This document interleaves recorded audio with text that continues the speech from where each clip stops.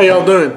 Tonight I'm gonna cook up a black eyed pea casserole. I got the recipe from Beazell's here. We gonna use some Allen's food products, some of these trappy black eyed peas with slab bacon and just some normal seasoned black eyed peas.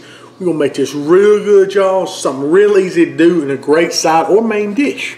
First thing you want to do is brown up a little bit of ground meat. I got about 1.5 pounds or so there.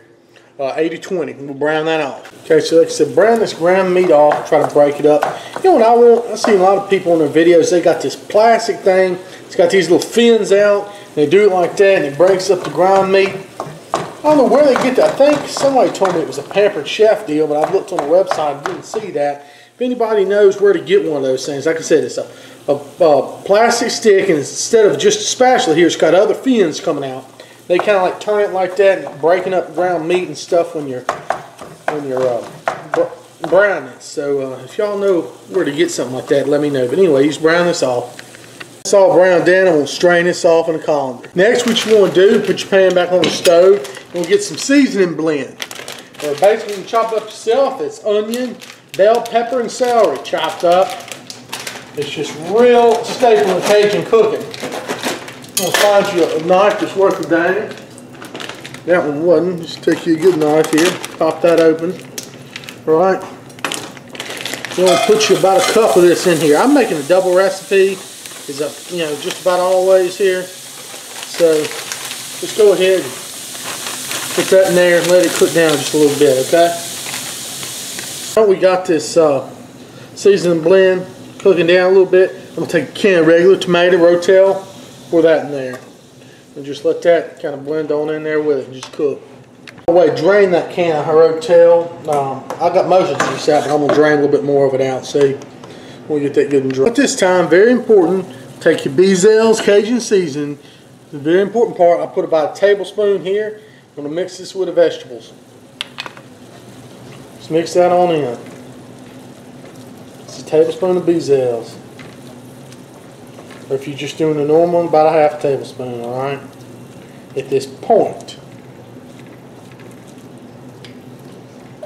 Then what we're going to do is put a ground meat back in. All busted up.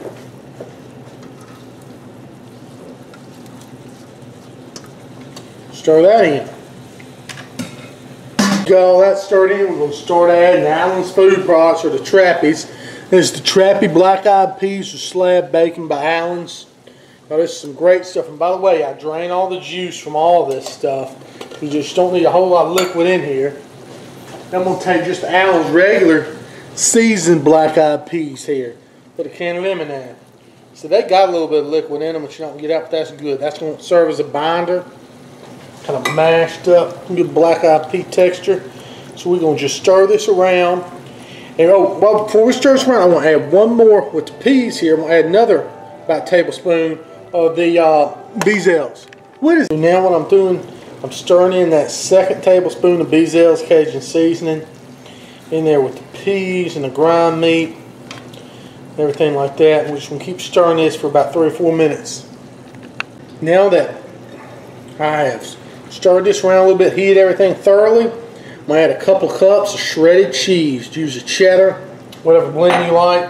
We'll get that all nice and melted in there. Be wonderful here. Just make that like your binder. Just stir in a couple cups of cheddar cheese right down in there. If that's melted down, you want to get down in here. We want to taste it for seasoning. See how everything tastes.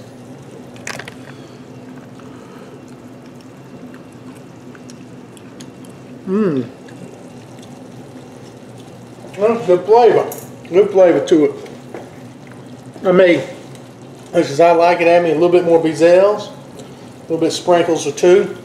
Now we're ready to get this in a casserole pan, y'all.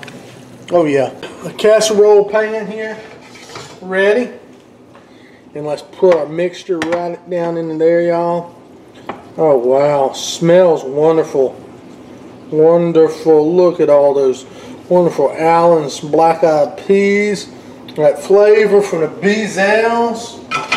Oh yeah. So let's just kind of spread this out a bit. Mix it somewhat. Oh yeah, that's good right there. Spread that some. Just get everything kind of evenly in there. Then what we want to come in here and do, I'm going to take some more cheese. Put it over here. I'm just going to sprinkle it over the top, right? If I can get down in. I hate these little bags of cheese. Same amount of cheese, just smaller bag makes it hard to get down into it. I understand the point of that.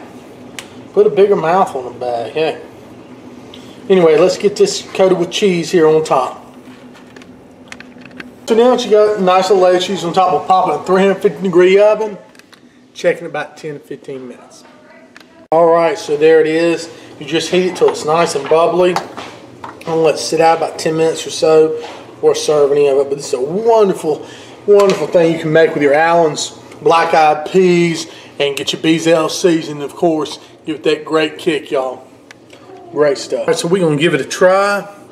Sure looks good. Look at the stringy cheese there. Wow.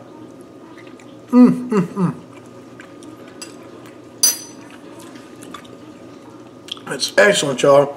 Be really, really good on some cornbread. I'm going to make some later. Add some of this cornbread, y'all. Great little treat here. Great thing to do with your Allen's brand Black Eyed Peas and that Beazell Cajun seasoning.